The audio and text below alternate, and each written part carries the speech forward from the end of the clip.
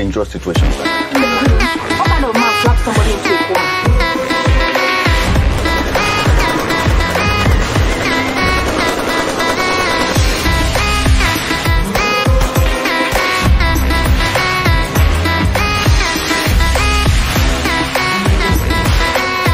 Before you watch this movie, shut your brain down. Yes, I said it. Hi guys, welcome back to my channel. This is Halimah TheBird, and this is the first time you are coming to my channel. You are most welcome. Here we do a lot of movie conversations, movie reviews, banter special, and vlogs, so you can get to know me better. Anyways, today is another movie review and you are going on a ride with me. If this is the first time you are coming to my channel, please don't forget to click that subscribe button, turn on post notifications so you know when I drop a new video. Share this video and give it a like, and please, I love to read from you, so I want your comments in the comment section below. And if you are already a returning subscriber, oh my god, you know already, I love you guys super much. Anyways, let's just get right into the video, because today we are going to be talking about Soole. Soole is a Nigerian movie by Kayode Kasum. I mean, there's been a lot. I'm like, where is this PR coming from? Because why are people saying so much about Soole? Why is it getting so much traction? I know, I'm like, you know what? I am going to come and give my 2 cents to you people, to my subscribers, because I know you guys like to hear from me too. So what is Soole about? If you are a Yoruba person or you probably live in Nigeria, you already have an idea of what Soole means. Soole means getting cheap rides, basically. You know, you're traveling somewhere or you're going somewhere, you're looking for cheap rides, you enter Soole. A lot of people say Soole is not safe because, you know, you can end up in a kidnapper's hand or whatever. But basically, it's just to get cheap rides. When they are entering it for 1,000 naira on a normal day, you probably get Soole for like 500 or 300, you know. That's what it is. So this movie is about people hailing on a cheap ride to the east, because the driver kept calling east. And I'm wondering, where exactly in the east are we going? But hey, let me not get all furious yet, right? So the movie opens with Adunni Ade. We see Adunni Ade. She is a nun in the movie, a reverend sister, whatever you call it. She is a nun in the movie, and she's trying to solicit funds for an orphanage that she runs. And then we get to meet Meg Otanwa along the line, and we meet Sola Sobowale, we meet Sean, we meet a bunch of other people. I really can't remember them right off my head right now. Okay, we have Udegbe in the movie. We have Adedimeji Lateef. We have Femi Jacobs. Yeah, pretty much that. You know, it's a really large cast, honestly. But I feel like those were like the really major faces. We have Eso Dike also. Yeah, you know, really star actors that you're thinking, oh right, this movie is going to be a bomb. Because why do we have Sola Sobowale, Meg Otanwa, Lateef, Adedimeji, and so many other star actors, and this movie is sinking? Why is it sinking? Anyways, if you want to find out everything about this movie, please stay tuned, because it's gonna be alright. So don't click out. So I'm going to be breaking it out for you one by one. So first off, let's talk about the story. The story basically happens on a bus. Most of the activities of the movie happens on a bus, because they are traveling from Lagos to the east. Then people are hailing in from different points. That Sola Sobowale, who was apparently a rich kidnapper in the movie. She was Igbo in the movie, by the way, but she was still very loud and acting Yoruba-ish. So I kept wondering, is she Igbo or Yoruba? Igbo or Yoruba? Because I really couldn't place it. We had Lateef Adedimeji, who did this accent. He did his accent thing that he did in Prophetess, and he also did what's the name now? He did in Prophetess. The accent thing has always giving this Igbo boy vibe and whatnot. He did that in the movie. We had Meg Otanwa, who was presumed by other people as a prostitute because of the way she dressed and all of that. And you know, she turned out to be a virgin at some point. We really don't know her goals, but we just know that she's this happening babe, and she was going to sell dildos in the east. We had, I said Adunni Ade already. She was a nun in the movie. We had what's this guy's name now? Frank. Yeah, he was the driver in the movie. I'm just going to insert his picture right now. We had Frank, who was the driver in the movie. We had Femi Jacobs, who played the professor. who was just negating everybody's point in the movie. We had Eso Dike, who acted like an Agbero, who was very loud and cult in the movie. Yeah, and so many other people who were just really loud and all over the place also. In the beginning, a lady brings a bag to the park that she wants to send it to the east via Soole. That's my first fear. Like, who sends a package to the east via Soole? Okay, fair enough. Who uses a luxurious bus for Soole? Okay, fair enough. Let's keep going, guys, because all these things, they add up to why this movie was just jack shit for me. Sorry for using those words, but nah, I just couldn't. I couldn't. So she brings this bag to the park, a box rather, and you know, the driver tells her, your money is 15,000, and she's like, okay, 15,000. She shall pay. Then she even gave him extra. This is also buy more. I just want to do whatever. And he puts the bag in the box, and she gives him the number of the person he's going to deliver the box to. So on their way, they get robbed by some, you know, armed robbers, and Meg Otanwa's box got stolen. She's Justina in the movie. Let me just use her name, Justina. So Justina's box got stolen because they thought it looks like the box that they wanted to steal, the box that the lady brought to the park. You know, so it got stolen. Then somewhere in between that, Lateef Adedimeji was telling the robbers that don't be the box, so you want to be that, and that person box you steal. And I'm like, why is he doing that? Why is he doing that? So later on, we find out that Lateef Adedimeji obviously works with the armed robbers. And then what's her name? Sola Sobowale is also, you know, she works with the armed robbers also. The professor is a spiritualist. He has Ogun, and he can bring knife out of his back, and he can do all those stuff. And you know, like, his father was a spiritualist and herbalist, and you know, basically he has powers. We find out that the people that call themselves students on the bus, they were members of CTU. And I'm like, is this Jack Bauer? So you're giving us CTU? But no, let me just keep quiet and be going on. Because of what, you know, because they had like really badass skills, and they could fight and do all this really like cool stuff, like whoo ha he actually could open a box with a pin, you know, like all this kind of cool stuff, like, you know, superheroism, like badass people do, you know, action movie kind of shit, you know what I'm saying? So yeah, there was that too, and they kept on going, and everything was just loud, guys. Everybody wanted to outshine the other person. It was like it was a contest of lousiness, and it just kept reminding me of Ghost and the Tout, because I'm like, why are you people shouting all at once? Now I know you're going to say, oh, if you have traveled before by bus in Nigeria, you know that people can be really loud in bus. Yes, I have traveled so many times, and I know that people can be loud, but not trying to outshine each other. Like, bro, this is real life. Like, these don't make sense. They were just all shouting.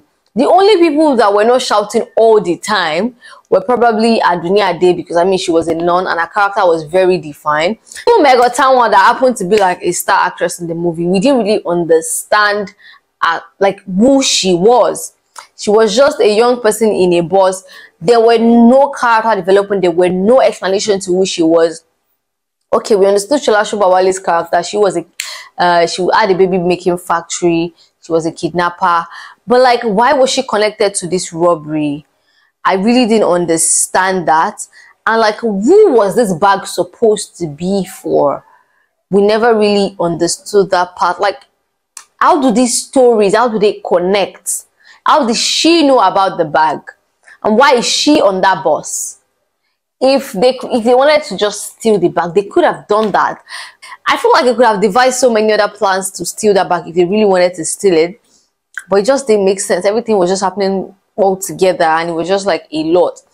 And then Lateef Adedimeji trying to steal the bag after they got robbed, and they picked up the wrong bag, and it was like they just got robbed, and I don't even understand. The emotions were not real.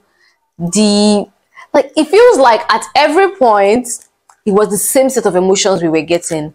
Loud, furious, angry Nigerians, basically. There was a little bit of comedy. I feel so. What I thought that this movie was going to be was more of comedy, right? But it just felt like they did not really understand the tone of comedy relief they were supposed to put into it. And then after they got robbed and Lateef was like he wants to come down from the ball, yada yada, when he was trying to steal the bag again, I'm like, what exactly is going on? Why is everybody just loud and they cannot communicate like actual human beings? And why is the driver stopping in the middle of the night in a place in the bush after you just got robbed? Drivers don't listen to passengers like that now. This is Nigeria. They don't care about you. They just want to go to their destination and get to where they are going as fast as possible. And then the driver, he kind of did well, but the points where he just kept going up back and forth with, do you know who I am? Nigerians do that a lot. Did you know who I am? But he did it like too many times. So the problem is not that they were having actions. The problem is what they were overreacting. They were overacting, and it just got tight. Like I started having a headache, guys. 1 hour into this movie, and I'm like, okay, where are we going? What is happening? Gun. I don't understand. I don't get it. I don't. Yeah. Guys, it was a lot. Also, one of the things that really got me cringy, I'm like, nah, you guys must be kidding, was when the police officers were about to stop them. Now, we know that, okay, because they had seen what was in the bag now, in the box, because this box is causing you like a lot of problems. So everybody was like, let us know what is inside this box. And they opened it up and they saw that it was dollars, like money. First of all, I'm like, why did they not just do transaction? Why are you sending dollars in a box to East? Driver can G-box below. Like, he can sign up to deliver it. It's as simple as that. Even if there was no this old drama, you sending that kind of amount, that kind of cash via boss, the driver can decide to just carry your money and run away. But then she share boss more. It's that simple. But okay, they have even sent it now, Abi. Now the people have seen what was in the box. They're like, oh, so it's money, yada yada. Okay. Now what are we going to do this month? They started thinking of how are we going to share it, yada. This one is say what's going to be my share. So they ask you, what are you going to use your money for? Okay, fair enough, fair enough. So they are getting stopped by police. There's police in front of them, and everybody starts to fidget, and everybody starts to get scared. Like, hey, what are we going to do? And I'm like, one thing first, like, why are you guys super scared? And why is everybody going to the front to stand where, you know, at the door? Why are you all acting so suspicious already when they have not even caught you? Why? 1. 2. Why were the police officer interested in that box? How did they know the content of the box? We don't understand. Everything is just hanging in the air, hanging in the air, hanging in the air. And I'm like, because they kept asking, the professor man, he kept asking, okay, why are you guys interested in this book? But like, we didn't see any context as to why how these people knew what was in that box. He just kept going, oh, open your boot, open that, give me that box, open that box. And in my head, I'm like, hello, what's really going on here? How is everything just happening so fast? And then the part where they shot almost like 30 minutes in red lights, the baby factory scene. I could not even like open my eyes for so long. My eyes were hurting.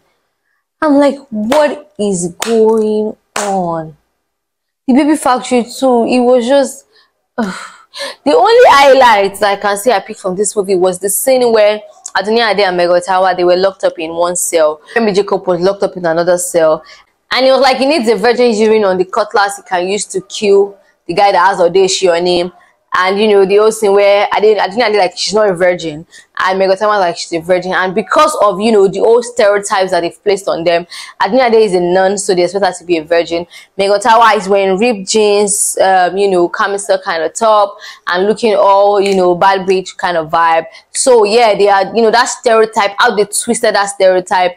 Yeah, that made sense. I liked that. Where we found out that Sola Sobowale was actually a kidnapper, and you know, she had connections with the robbers, that kind of made sense too. But like, there was no in-depth, everything was just all over the place and was on the surface. Zero in-depth. For storytelling, zero. I feel like they had a good story to tell, right?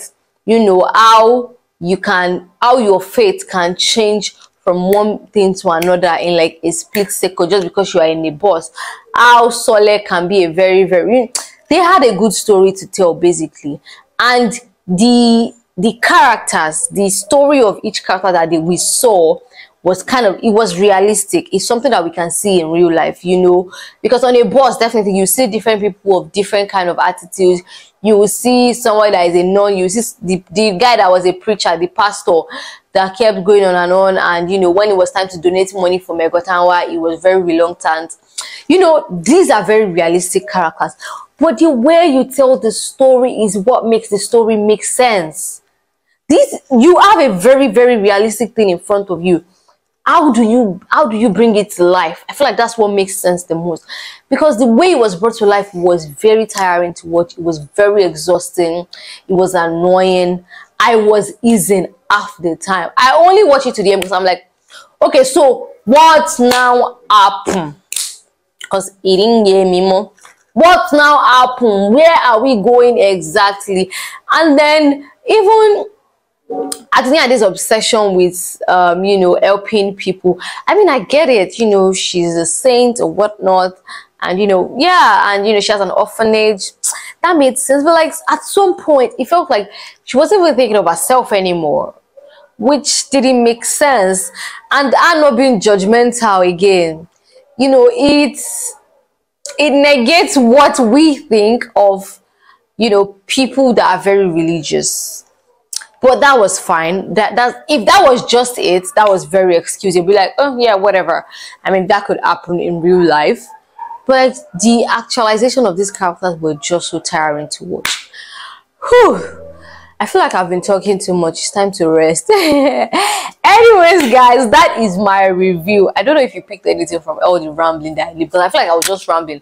I was just too tired to coordinate what I wanted to say. The dialogues were stressful to listen to because they were not very articulate. The character development was like 2.5/10. The story, except if you like look beyond the whole thing, like you're just looking in depth, you're not watching what is happening, you might feel like the story is like, okay, a 4/10 or 5/10.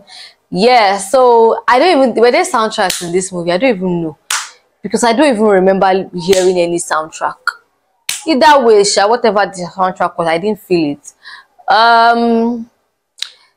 Then the scene where Dollar saved somebody from dying because he packed Dollar on his body and he got shot and he did not die because Dollar saved him. I'm looking like, Kenny, bullet cannot pierce through paper like that. But okay, fair enough, whatever you guys decide to say. But yeah, that's basically it, Sha. That's basically it. The movie is a 3/10 for me. I think that's fair. 3 is actually a very good score for what I watched. Should you watch it? No, I don't think you should. If you still want to check it out, it's not me. Just go ahead and do your thing. Yeah, and I have come to the end of this review. If you did enjoy it and you watched till this point, please, I'm going to add some emojis to this screen. I want you to put them in the comment section right now. If you have your contributions to this review, place them in the comment section below. And I'm going to see you guys in my next video. So if you've not seen my previous videos, please do check them out. I have movie reviews on various Nigerian movies that are your favorites. I know they are your favorite because I've seen you guys talk so much about it. And I want you guys to hear, you know, my review about them. So till next time, stay safe and I love you guys so much. Bye.